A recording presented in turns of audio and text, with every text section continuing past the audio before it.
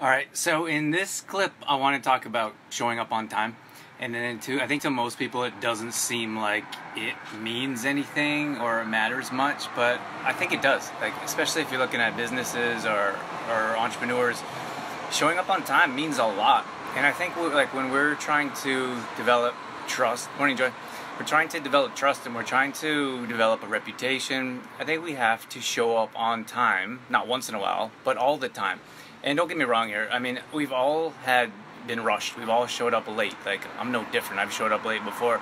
You know, it's funny. I used to get in this bad habit of leaving like a couple minutes before my appointment because in most cases people show up late. So like if I'm a couple minutes late, then it'll be okay, even if they show up on time because I'm only a couple minutes late.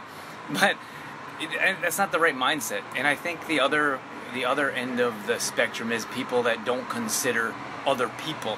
For example, like when I was a personal trainer, I would have my appointments set, usually at the top of the hour, and people would show up 10 minutes late, 15 minutes late. They wouldn't be like rushed. They just kind of show up, and then I would feel obligated to give them their full hour, so go a couple minutes, so 10 minutes after, and then they would started to accept that. But then the people then I'd also try to stack up my appointments so I wouldn't have one here, one there. I'd try to do 2 or 3 at a time.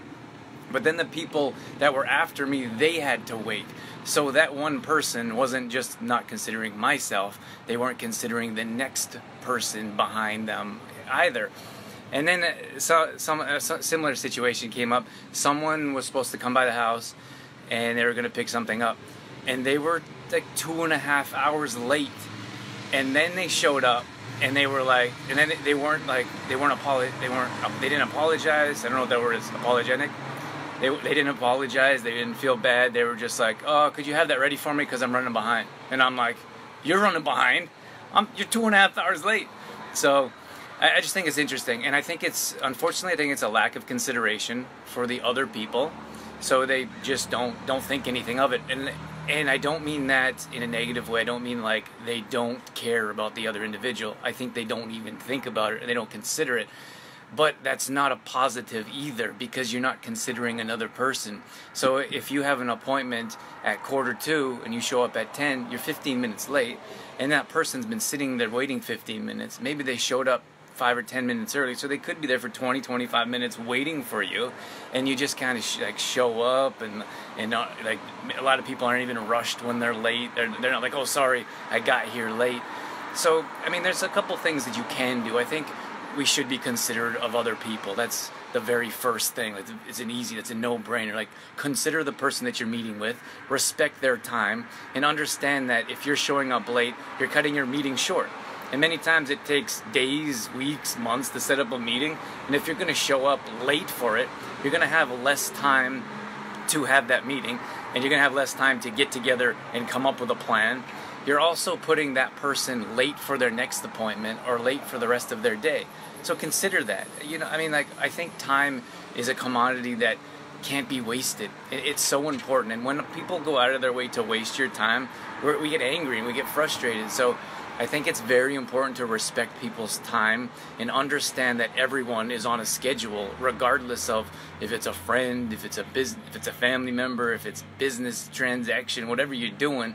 Consider the people that you're meeting because they have other things to do as well. I mean, we're all running around like crazy people, but I really think that we have those people in our lives that we're like, oh, that's so and so, they're going to be 20 minutes late.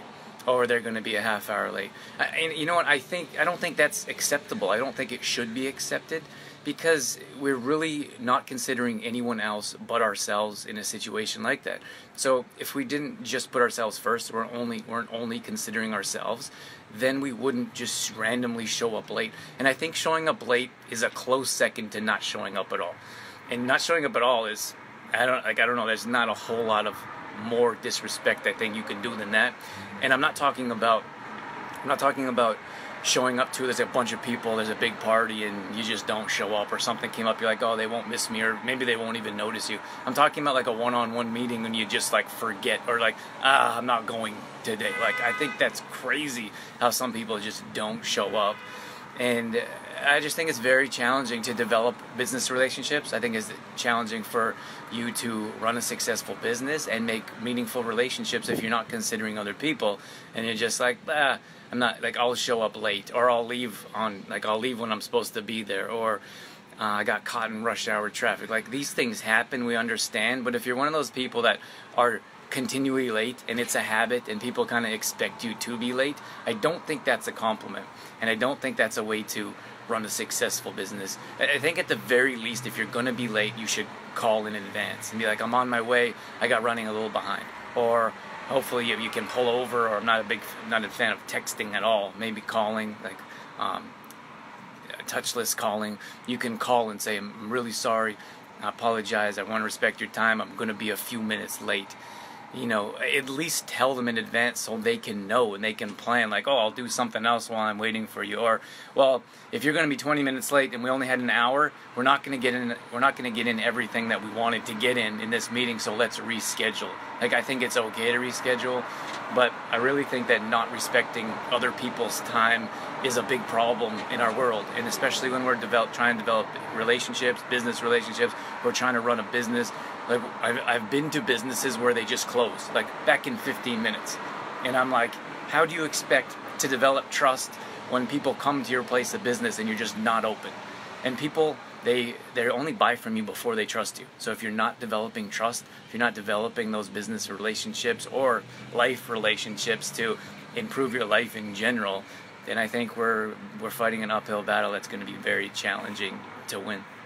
Well, more details in my book called Random Thoughts for Business Owners and Entrepreneurs. I also do some one-on-one coaching, so you can hit me up if you're interested.